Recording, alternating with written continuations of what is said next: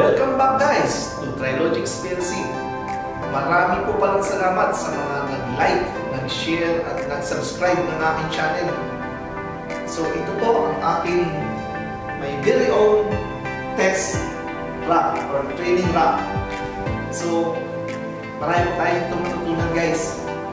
So sulit po pala sa na-post po natin na live on YouTube. Hayaan nyo guys, maglalabas ulit ako ng information kung kailan tayo ulit magkakaroon ng schedule for live on YouTube. At ito naman po ang aking susunod na binubuo. So, abangan nyo po yan guys. So, ang gagawin po natin ngayon guys is gusto kong i-share sa inyo ang aking karanasan. Kasi nung last Thursday, nagkaroon ng problema yung aking system. Nag-crash out ang aking laptop. So, papakita ko sa inyo kung paano ko diniagnose yung problema. So, tara guys, samahan niyo.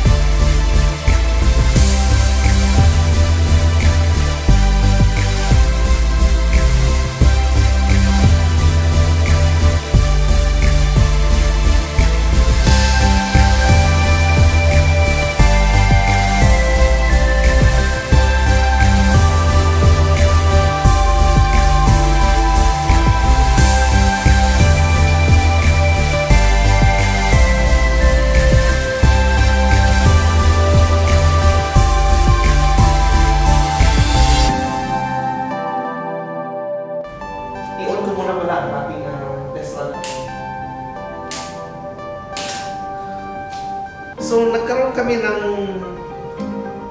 meeting with Rockwell Automation. So, nagkaroon sila ng upgrade kung saan yung aking system na version o ang aking firmware is in-upgrade into version 32.0200.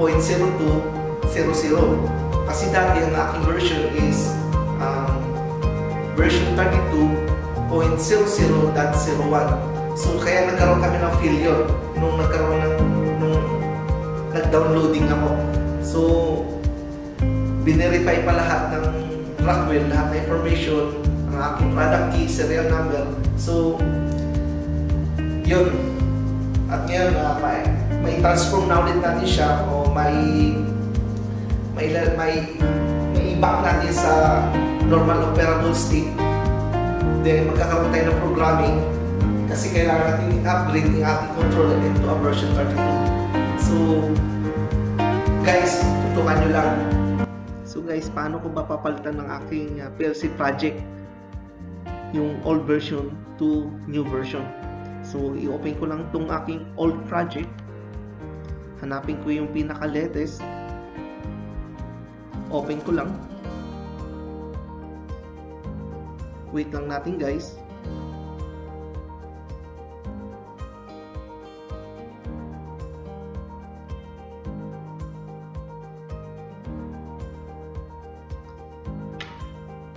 So, punta tayo sa controller. Right click, properties, So ang old version niya is 32.00. So nagkaroon siya ng pagbabago na ngayon. So punta tayo sa change controller. So nakita ng changing the controller type will change, delete, and or invalid the controller properties and other project data that is not valid for the new controller type. So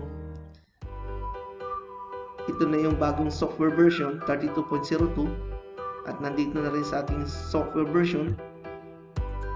So i-click lang natin ang OK.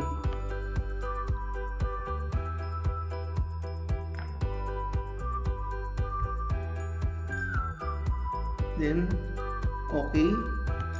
So by the way, i-check natin kung ang ating communication path is ready na.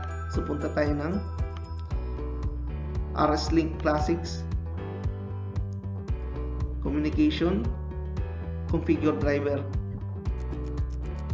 So nakita natin na ang ABETH1 mode is running. So tingnan natin guys, ganito lang mag-configure. So kung wala ka pang configuration ng IP address ng iyong EN2TR, so punta lang tayo dito sa Communication, Configure Driver. So search lang natin Ethernet device.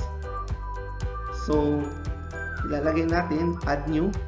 So humihingi siya ng, lagyan mo ng description like mon2. So okay. So ilagay natin yung IP address. So 192.168.1.1. So since nailagay ko na siya, i-okay nyo lang to. So magkakaroon na kayo ng driver. So since nailagay ko na siya, so ito na po siya ang state. So ganito ang mangyayari. So pag tinignan yung configuration niya, so ayun siya, 192.168.1.1. So balik na tayo sa program. Punta tayo sa ating communication path using RS-Who. So yun, nakita kaagad ng ating controller ang nakita kaagad ng RS-Who ang ating controller. So go online.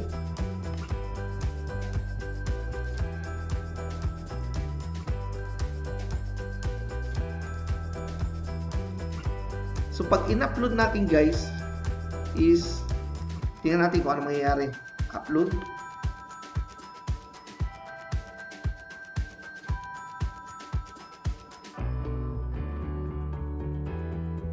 So successful siya. Successful. So ayun guys, na-upgrade na natin siya sa version 32. As it is pa rin yung ating program. So nandito pa rin yung ating program lahat. So ang isang way is that atin muna siyang i-save. Save file. So new date. Ngayon ay October 11.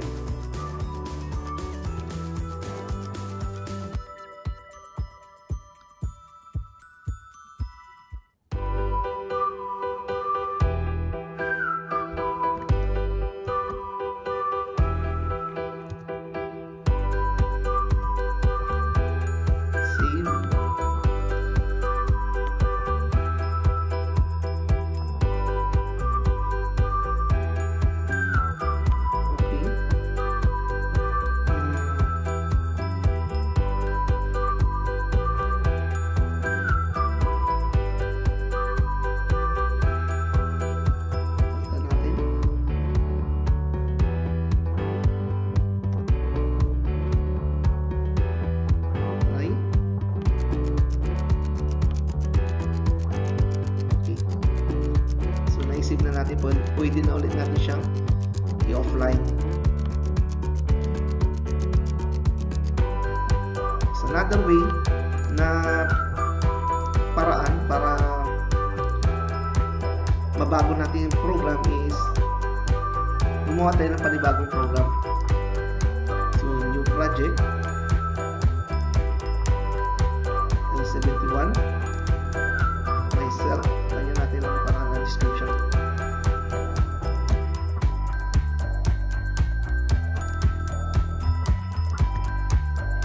Next. So, ayun yung version 32 natin. Since na yung ating software version 32, so nag-appear na kagad siya version 32.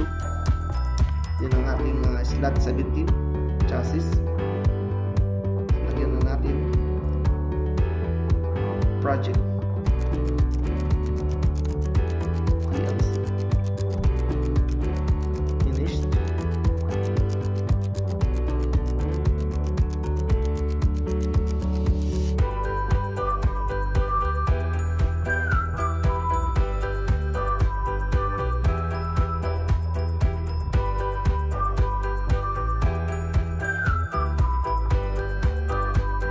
So, ito na yung ating bagong system. Right click natin sa 1756 backplane, new module,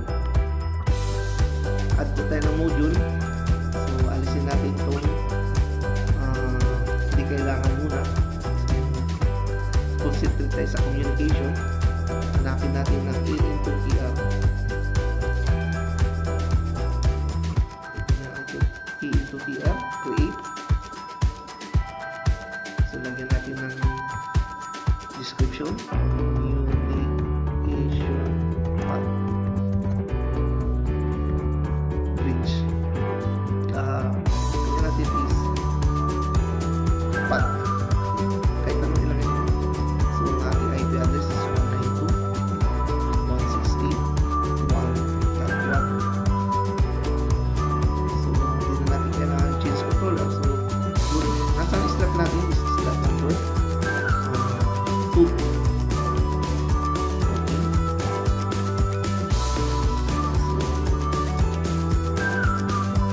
So, pwede na tayo mag-online.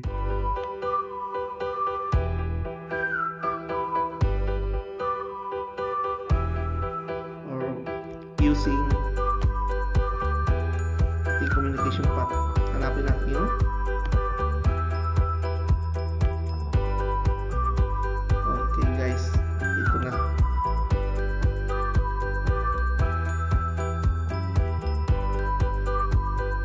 Okay, go online. Pero hihingi siya ng download.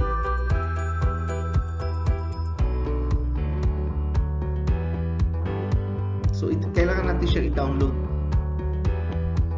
So, mawawala yung ating pansamantala, mawawala yung ating program sa controller kasi wala pa tayong program sa panibagong project natin.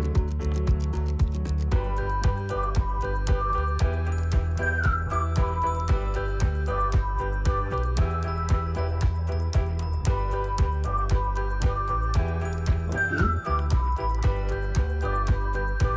So, bakit meron siyang 1, 2.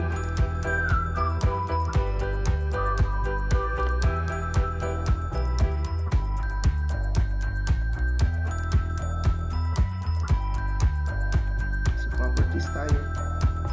Check natin bakit merong fault. Meron siyang fault doon. So, ang gagawin natin is mag-offline tayo. Punta tayo sa change mode, change. So, gawin natin is disable keying. Tayo apply and online.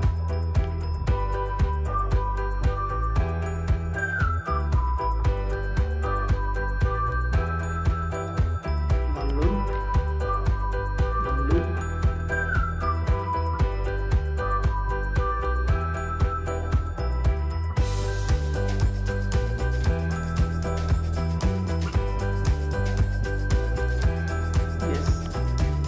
guys, wala na yung ating fault.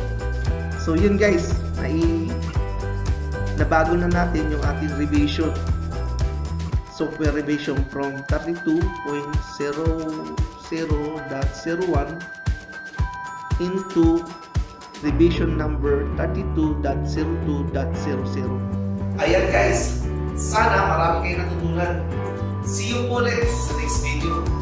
Maraming salamat. Tuloy po, Trilogics PLC.